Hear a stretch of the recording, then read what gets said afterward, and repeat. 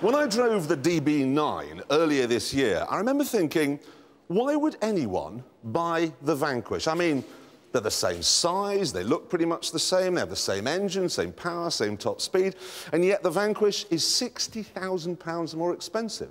It just seemed potty. But now, Aston Martin have said that this has been made a lot better. This is the result, the Vanquish S.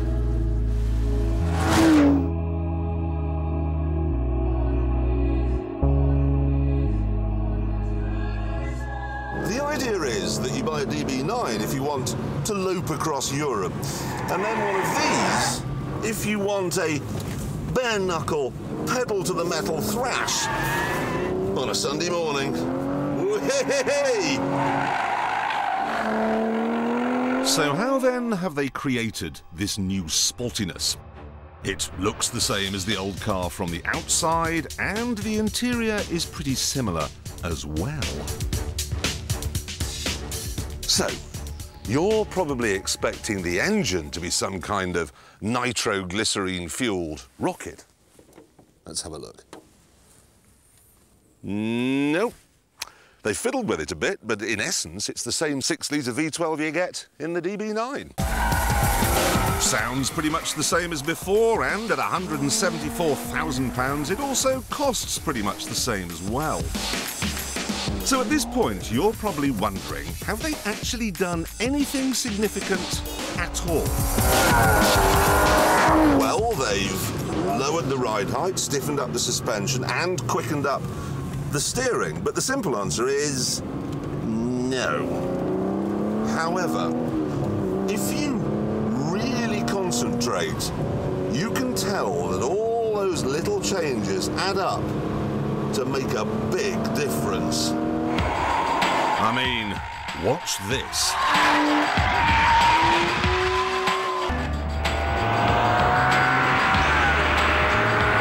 Flat out, you'll be doing more than 200 miles an hour. And it stops better too, because it now has brakes which aren't made from old biscuit barrels. But what about the stupid flappy paddle gearbox? Well, they say they've cracked it with the Vanquish S, so let's find out. Let's just stop, put it into first. Now, if I put my foot down in the old car, I just get a lot of smoke from the clutch. Let's just try this.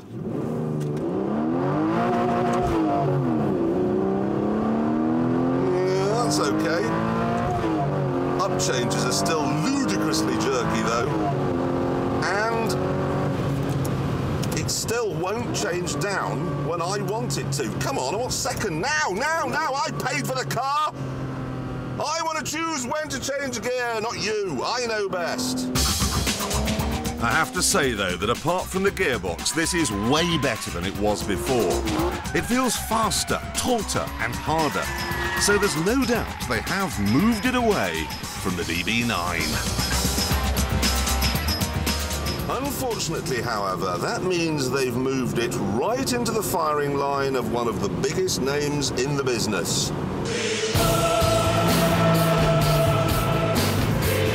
What we have here is a Ferrari 575. Like the Aston, it's a big, two-seater, no-compromise sports coupe with a V12 engine at the front, a flappy paddle gearbox in the middle, and rear-wheel drive at the back. And like the Aston, it has recently been given a thorough going over to make it a bit more of a brute. When the 575 first came out, it was a soft, quiet, rather wallowy old Hector. Now, they fixed that quite quickly, and now they've fixed the fix with what they're calling the GTC Handling Pack.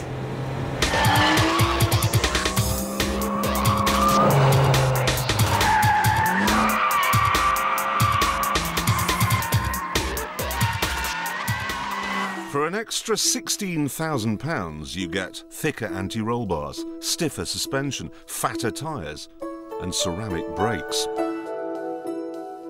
You also get a new exhaust, so it sounds like a Ferrari should.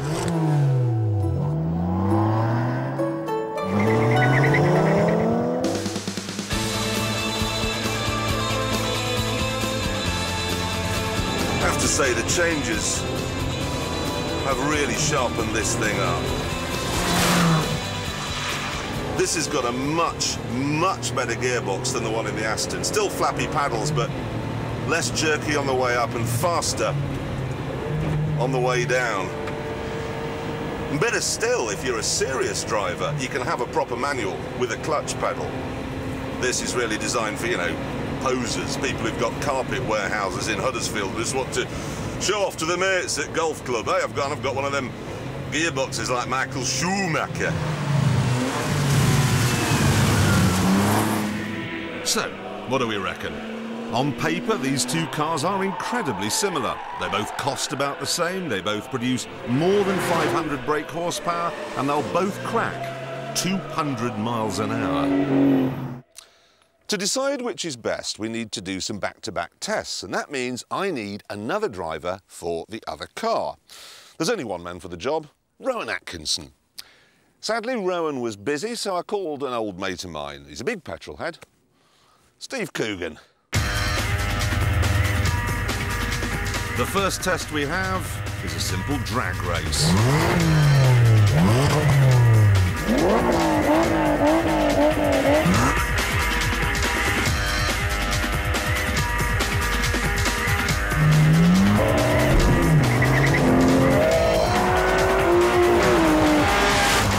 Yes, well, I've got 5 more brake horsepower than Coogan in the Ferrari, but I'm carrying an extra 100 kilograms, and it's the weight that's costing me this race. Next, we did a braking test, and once again, the Ferrari was the winner. But the big deciding factor is how these cars make you feel. So what we're really saying then is that for a thrashing round on a test track, the Ferrari's the better car. Yeah, definitely, yeah. But we think it's a bit flash and a bit boring now. Yeah, and also they need to, the stylings, you know, the last nice, I think the 355 was nice, but all those Daytonas and Dinos had real style, and there's something just a bit, I don't think these will age well. Given the choice, I'd have one of those. Yeah, so should we arm wrestle for it? It's controversial. I know, and Coogan agreed. Yeah, so you both agreed you'd have the Vanquish. Do you know what? I would actually save the £60,000 and have the DB9 still. Really? I really would. The problem with this is its gearbox. It's just... Still that bad. Oh, no, Robert Mugabe is bad. This is just in a way different league of badness. That's very bad. It's appalling. No, I mean, the thing is, after I'd finished with it, gave it to the Stig, halfway around the lap, it stopped selecting third, went back to the factory, got fixed, came down, he set off again, it stopped selecting all gears, back to the factory again. So did it ever actually manage a complete lap? Yeah, finally, 3 weeks after it first set off, it finally managed to do a lap. And we've got it for you now. Oh, slow off the line, obviously trying to keep the gearbox in one piece before he gets down to the first corner, which he is approaching now. It's quite tidy through there. Still, the gearbox has worked all the way down to Hammerhead, so that's not bad. Going around that, he's got an awful lot of understeer there. My God. Because it is quite a heavy car, you have to remember that.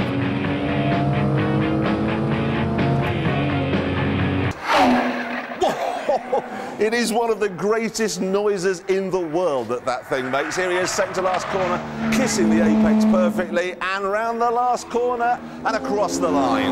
And the time is 1 minute 27.1, which goes...